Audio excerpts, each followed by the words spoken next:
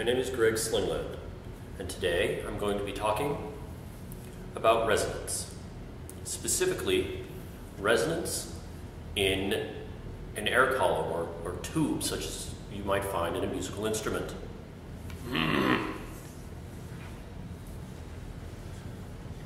Many instruments, such as a flute, consist of a tube that is open at both ends.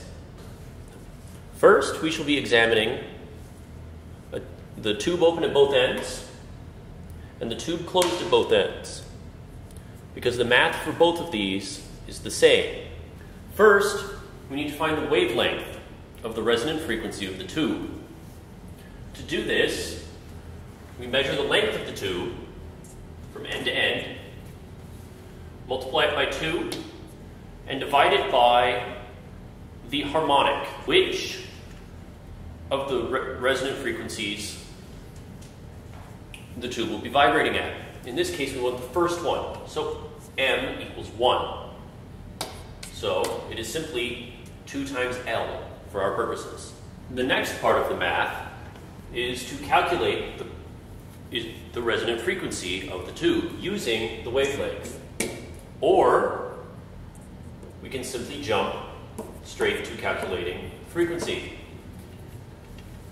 The frequency of any harmonic is equal to a multiple of the resonant frequency. And the resonant frequency is equal to the speed of the wave through the medium, in this case air, over twice the length of the tube. We only want the resonant frequency, the first one. The fundamental frequency, it's called. So M is 1 for our purposes. So we can simply jump ahead to here. This is the wavelength. Here's the equation for the wavelength, and here is the algebra getting us to the frequency. And because we're working with air, the speed is 343 meters per second.